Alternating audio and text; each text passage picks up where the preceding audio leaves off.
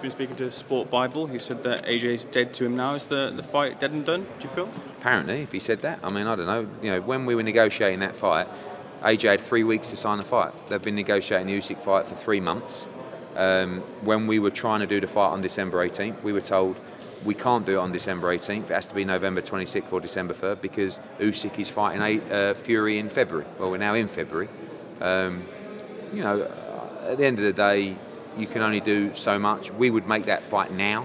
It's a much bigger fight financially for Tyson Fury, but the undisputed fight is also obviously very important. And if they can make that, good luck to them. If not, we'd be ready to take that fight after Jermaine Franklin. There was an interview on TalkSport between Simon Jordan and Robert Smith. A lot covered in that interview.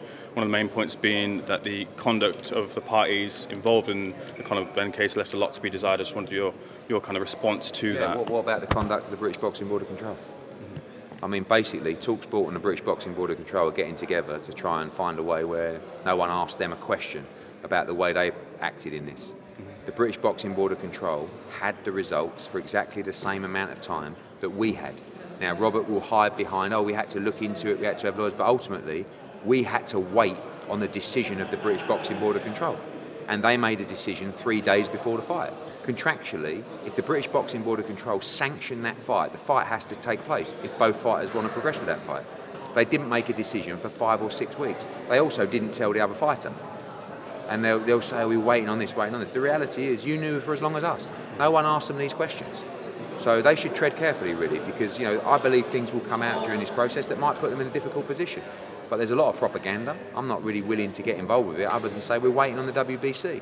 But one thing you have to understand, which no one keeps asking the board about, is they had all the information for exactly the same period of time as us. They are the governing body. They are the ruling body of boxing who make the decisions in terms of whether they will sanction this fight. And for 5 weeks, they ultimately decided they were going to sanction the fight. Why? Ask them.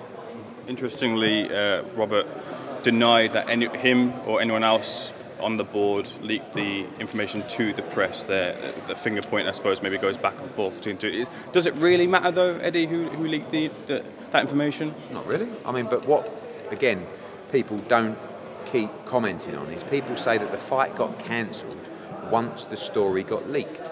The fight was cancelled, ultimately not sanctioned, at about 8 o'clock in the morning on Wednesday. The story came out at 11 o'clock when someone told the newspapers that they weren't going to sanction the fight. And then 2 hours after that, they sent out an official statement to the public. I don't really care who leaked the story. I couldn't give a shit. What I want to know is, why did the board take 5 or 6 weeks to make a decision that cost us 7 figures, that cost us, you know, a lot of questions and some people question our integrity, when they knew about the test exactly the same amount of time as us? And they are the people that can cancel the fight and not sanction it. They decided to do it 3 days before the fight. Eddie, Robert Smith said that he was going to pull the fight anyway, even though the day before, but he said they was going to pull that before that information got leaked. Do you think that is going to be the case? They did pull the fight before the information got leaked. Again, this is what you lot, but it's like, it baffles me. The fight got pulled. When we say pulled, they wrote to us to say this fight will not be sanctioned. That was about 8 o'clock in the morning on Wednesday. About 2 hours later, the Daily Mail ran their story. So it's nothing to do with the story. But it was very nice of them to decide not to sanction the fight after waiting 5 weeks and letting us spend £1 million in costs. I wish they would have not sanctioned the fight when they knew about the test results, but they chose not to. But no one wants to answer them. Do you think Simon Jordan was fair in the questions that he asked Robert Smith? Oh, very fair, yeah. I could imagine. I haven't even listened to it, but I would. I mean, I think you just answered your own question. Eddie, speaking about what could be next, there's been a lot of criticism around the potential Pacquiao fight for Conor Benn. What have you made of that? Massive fight. Whole world will watch. Absolute barnstormer. Well, the criticism itself of seeing Conor in with Manny Pacquiao, people... Oh, is he that good? I don't know. What? Conor. No, more so because Manny Pacquiao's been retired for 2 years. No, but what you're saying, Conor Benn is this unbelievable... I mean, people were talking about Crawford against Pacquiao, right? Like 6 months ago. So Conor Benn is all of a sudden this unbelievable pound-for-pound fighter. Not really. You know, according to the same people that are criticising him, Conor Benn's never beaten anyone. Conor Benn lost to Cedric Paynard at York Hall a couple of years ago, but apparently he's on another level to Manny Pacquiao. Either way, look, I'm telling you now, that fight, by the way, that fight's not even close. There's been conversations with Roti. If that fight gets made, that's massive, massive. I'm not even sure it will. but there has been discussions. Spoke to Bob Arum yesterday and obviously mentioned the Fury Joshua stuff. He's adamant that it will be Fury Usyk next, and he's completely dismissed any chance of Fury Joshua taking place. That's fine. I think for boxing, I hope the undisputed fight gets made. All I said was, if it doesn't, we would be willing to make the AJ fight now. And it's a much bigger fight for Tyson Fury than the Usyk fight, financially, and I think for British boxing. Just one more from me. Lee Wood, is there a rematch clause in place? Yes, there is, yeah. It's a voluntary defence. Eddie, you were over in Dublin there recently. Yeah. How was things with Conor Mack, first of all? Absolutely mental. Yeah, it was mental. It was, I was in awe of him. I don't mind saying it. He's a massive star. He's a great personality, great energy, great business mind as well. Obviously a big supporter of Katie Taylor. Wants to help Katie Taylor as well at the same time. And we'll see what happens. I think the May fight will be in the 3 Arena. We're working towards a Croke Park fight in September, and we'll see what happens. I remember speaking to you in Liverpool a couple of years ago. Did you ever look at Cork as an alternative? Look, Collins, Eubank, Perky, Queeg, was that ever a mention? My dad promoted the fight at Mill Street. I was there. Yeah. I think I was 15. I remember sitting there, blowing air into, it was like, the mist everywhere. It was a wild night. Unfortunately, Eubank lost that night. But we looked at Cork, but also there's a problem with the seating. There's a lot of standing in the arena that we looked at in Cork, and it's, again, additional cost of bringing in additional seating. So I just think this time around it's more a timing issue, where we just don't want to miss out on the opportunity to bring Katie Taylor to Ireland. So 3 Arena most likely. And all going well. Look, if Gary Cuddy comes through this weekend, he's going to co-main event that absolutely. That Dublin show. Yeah, big fight. We talked about Maxi Hughes. We like the Angel Fierro fight. I like Jorge Linares. This is a big fight for Gary on Saturday, but if he comes through, he'll be in a big fight on May the 20th. Thank you, Eddie. Eddie, the site fee for AJ Usyk was 65 million, was it?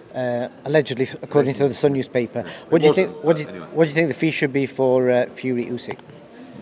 I mean, I think did someone report that Tyson Fury wants 100 million for that fight or something like that? I've no idea. I mean, obviously the fight between Fury and Usyk is a bigger fight because of it being undisputed than AJ against Usyk, but I don't know about the negotiations. I think the bigger problem, which I said earlier in the week, is if I'm Tyson Fury, I want a lot more money than Alexander Usyk, because commercially I'm a lot more valuable in a fight.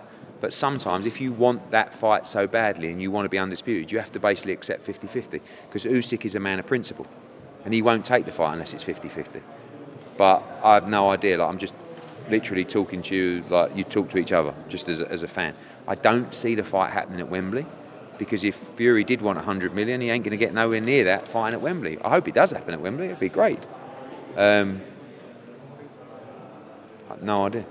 If the WBC put the winner of Jake Paul and Fury in the top 40, does that discredit the WBC? Yeah, I mean, it's a lot different. Obviously, a lot of the questions last night to me were about them going in the top 15, which would be a total farce. Going in the top 40, not so much of a farce. I mean, there are fighters in there that are 9-0, 10-0, and how many Tommy Fury had? I mean, he's never beaten anyone, but is he 7-0, 8-0? I don't know. Look, I think we live in a world where commercially, for the WBC, it might be fruitful for them in terms of publicity to put someone in a world rankings. Down at number 38, does it really matter? Like, it shouldn't be happening, but at the end of the day, I don't want to see fighters go in the top 15 who could get a world title shot, or someone could lose the opportunity of a world title shot because Jake Paul has entered the rankings at number 13. That would be bad for the sport. But when now they're talking about top 40, I think it's not irrelevant, but certainly not as much of an issue as that top 15. Thank you. Cheers, boys. Cheers.